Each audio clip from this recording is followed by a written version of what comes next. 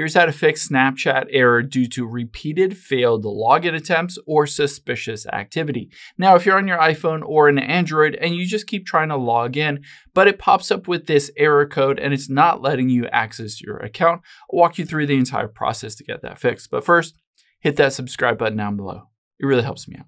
Thanks, guys. Now, it might look something like this. Basically, this is the login screen on Snapchat. It says, due to repeated failed attempts or other unusual activity, your access to Snapchat has been temporarily disabled. Now, to be able to get this fixed, the nice thing is that Snapchat has basically a support page that will walk us through it. It says on here, I get an error message when logging into Snapchat, and it says, due to repeated failed attempts or other unusual activity, my access has been temporarily disabled. And it walks you through why that might be. Essentially, this is because you've tried to log into your account, but you don't necessarily maybe not know your password or the phone number or email address associated with it. And essentially, Snapchat thinks there might be something iffy going on. But it does say what you can do to get it fixed. It says, make sure that you have the correct login details. Wait 48 hours and then try switching to a different Wi-Fi network if yours is unstable. But there are some other things we can do as well, and we'll walk you through all those. Let's go first into our settings. Let me just go back here. And we're going to scroll down, tap on General, and then scroll down and tap on VPN and Device Management. Now, if you're connecting through a VPN, potentially Snapchat views that as suspicious or sketchy.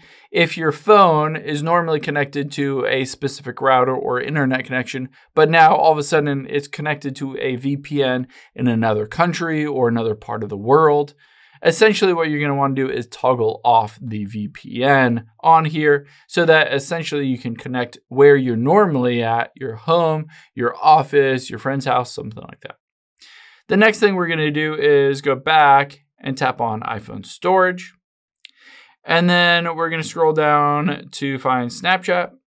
Let's just offload this app and reinstall it. This clears out all kinds of cache and bugs and issues and installs a fresh new copy of Snapchat directly on your device.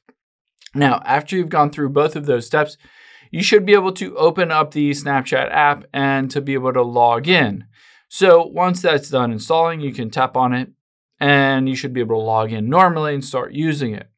However, if it still doesn't work, another couple of things it says is, one is you can wait 48 hours. Essentially, this ban or error code lasts for 2 days. So you might need to wait 2 days until you're able to log back into your account. But the reason why you got there in the first place is most likely because you didn't have the correct login details. So I would recommend just going to Google here and typing in forgot Snapchat password. And then going to, I forgot my Snapchat password, how do I reset it? And just going through this process of resetting it, you can reset it on your browser instead of going into the app itself. It says no problem. There are a few ways to reset it in your browser. You can go there and basically go through the process of resetting that password so that you don't keep repeating the same mistake and getting this error code that essentially says you've tried too many times and they're going to lock you out for 48 hours. I hope this helps. If it did, hit the like button down below and leave a comment if you still have any questions. Thanks, guys.